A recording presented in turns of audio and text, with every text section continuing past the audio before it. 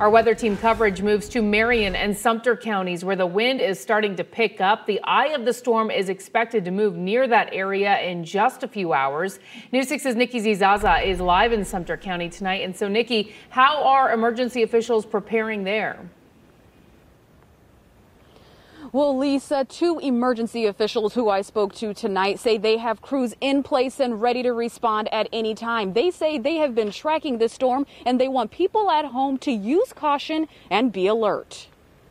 Emergency operation officials in Sumter County are monitoring the threat of Tropical Storm Eta and how hard it may lash the area. The county's under a tropical storm warning. In Marion County, they're bracing for high winds and heavy rainfall, putting crews on alert, ready to be dispatched. All of our crews are still on standby. We're talking about utility crews, cleanup crews. The storm's uncertain arrival prompting school districts in Marion and Sumter to close Thursday, out of an abundance of caution, too, issuing this statement to News 6 about the measure. School officials wanted to just make sure the buses weren't running.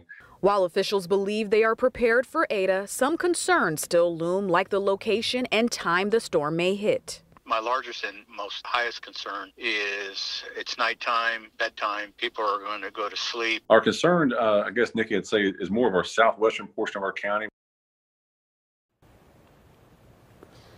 Now here in Sumter County, officials say they feel they're as ready as they can be at this time. Marion and Sumter say they have not opened sandbag operations or shelters. For now, I'm live in Sumter County. Nikki Zizaza, Getting Results, News 6. Nikki, thank you.